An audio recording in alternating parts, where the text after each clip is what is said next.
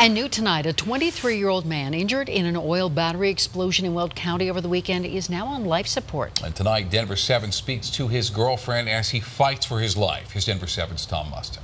It's just been really hard. D-Ray Caro is hoping for a miracle. When I first heard it, I just knew something was really wrong.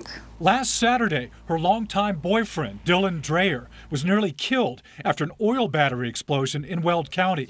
He's been in a medically induced coma ever since, with several surgeries planned for the next few weeks. He's trying to move, he's trying to open his eyes, so I think he can feel our presence there. Dylan and D-Ray are both 23 years old. Their daughter Lily is 3. Pictures show a loving couple and a doting father. Sometimes he would work 18-hour shifts and he would still always say goodnight to Lily. You know, he's just a great person. Dylan has worked for 2 years for the Greeley company Element Services.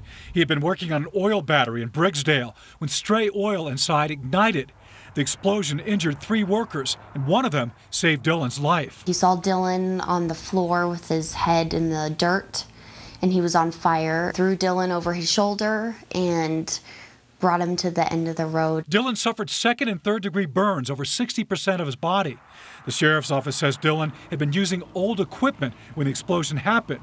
D-Ray says he had voiced concerns before about the dangers of his job. So that's fair to say that he had been concerned about some safety issues, probably. Yeah, and he worked for our family. Element wouldn't comment on the accident, but sent us a statement saying in part, quote, "Our immediate concern is with Dylan and his family."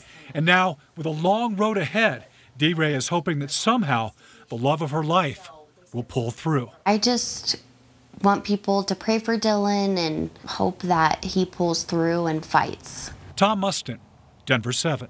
And we wish Dylan the